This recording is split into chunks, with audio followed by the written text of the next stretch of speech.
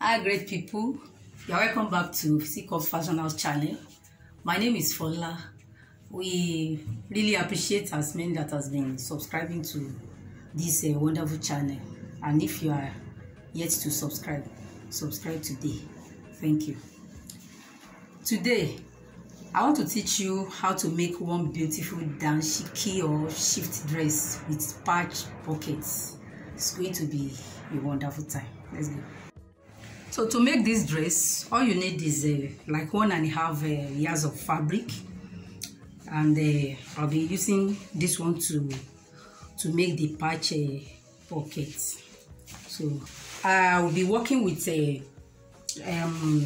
length of 39 inches, and the dress is going to be a cut together one. We're going to cut it together with the sleeve. So I've shared the fabric for the front and the and the back panel. So I'll be using this for the front panel. So it's like I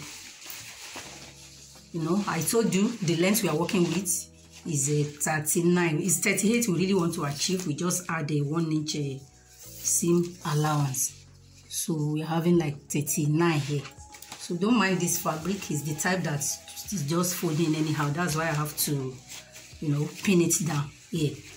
So this fabric is on fold. We have a 16 inches on fold, so when you open it, it's 32. So I've folded it. So now to get the neck, now the neckline, I'll be using 3 by 3 inches, 3 inches. So now 3 by 3 inches. Then from these 3 inches I measure another 3 inches to open my slit. So to achieve that, I'll just just like measure like quarter an inch, quarter. Then I connect it to this. It's not going to be straight. It's going to be, so I'll be using this French cuff to achieve it. So you can see from here, I just connect it. Hope you are seeing it. I just connect it. You can see it's not straight. So then I connect this 3 by 3 with my French cuff again. So I'll just, for this side, I'll just get my armhole of 10 inches. You can use 9, so use between 9 to 11 inches. So it depends on your size. So I'll be using 10 inches for this. So I'll just notch it. I'm not slanting this sleeve at all. So this is it. So I'll just cut out the neckline. So this is it for the front cut. So I want to cut the back now. Now to cut the back now, I get my neckline, the wideness 3 inches, just the way it was in the front, but the depth is going to be 1 inch at the back, 1 inch. Then I connect it like so.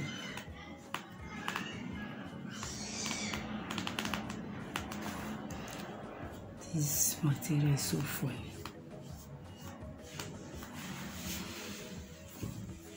Then I get my armhole line of 10 inches. I notch it.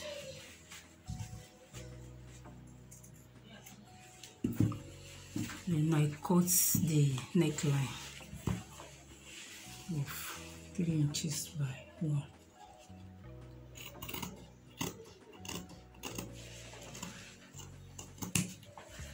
Yes.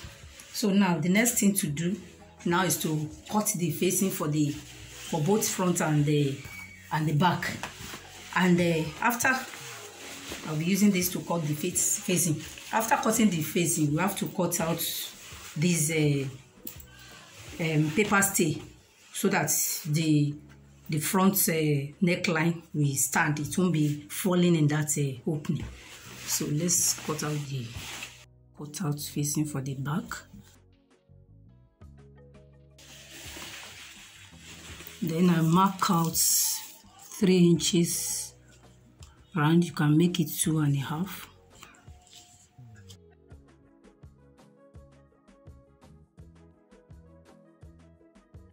This is the facing for the back. This material is just folding, don't mind it. By the time we iron it and join it together, everything is going to be okay. This is the facing for the back. I want to cut the facing for the front. Now I want to cut out the facing for the front cut. You can see that I have to pin it down because you must achieve exactly the way you cut it out here when you were cutting your original fabric. Then you measure your 3 inches round the way you measure it in the back. This is where our opening stopped. So you measure 3 inches down. You measure 3 inches here.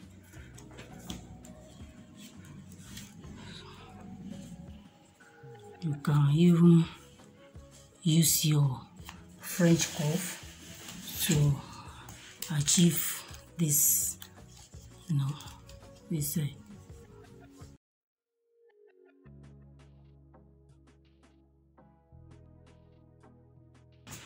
yes. So we will now use this to cut out the paper stay, because for the front cut you have to add the stay so that your the slits in the front, the center front will stand. It won't be falling. So we're going to cut out this and place it on the facing. Gum it to the facing before you now sew it to the original fabric.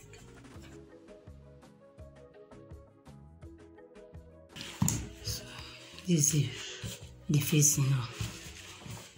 I'm going to iron it to this before I before I attach this facing to the front cut.